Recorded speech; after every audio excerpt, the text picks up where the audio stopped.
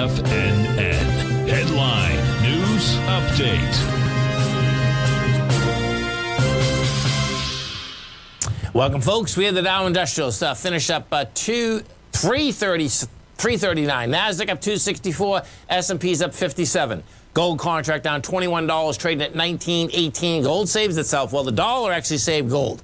The dollar was down over 1,000 ticks, end up being down 683 ticks. The thing that was wild about it, folks, and this is what you always want to pay attention to if you're in that gold market, look at the dollar. What we had out here this morning, the dollar was down 1,000 ticks. Gold was down like $50, $55. Kind of interesting. Something else you want to keep an eye on is the GDX. The reason being is that what happened out here this morning is that you can see when the gold was down like that, when the dollar was down, the GDX was the first one that came back, and it wasn't down that far in the context of where they were anyway. So when you see something like that, fundamentally, dollar's lower, gold's higher. Oil contract trading down $1 at 104.97. You get the notes and bonds. The 10-year note up 26, trading 122.10. The 30-year up a full point, plus 16 ticks at 149.04. And King Dollar was down 685 ticks at 98.407. So I want to go to the King Dollar first, because this has been a hard setup to really call. You know, it's chopped around in a huge way. Today, I mean, it had a monster deal today.